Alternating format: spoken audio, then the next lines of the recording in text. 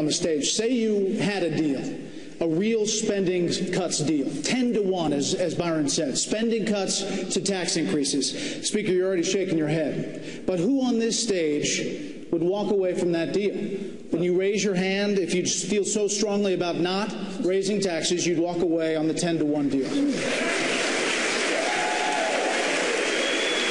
Mr. Speaker, why are you shaking your head? I think this... Is that not an important question? I think this super committee is about as dumb an idea as Washington has come up with in my lifetime.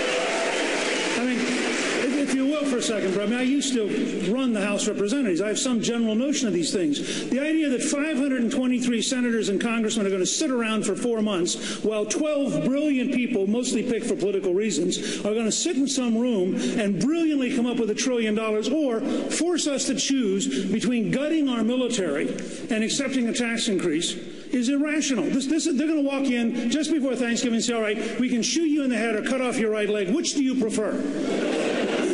What they ought to do is scrap the committee right now, recognize it's a dumb idea, go back to regular legislative business, assign every subcommittee the task of finding savings, do it out in the open through regular legislative order, and get rid of this secret, phony business. Okay.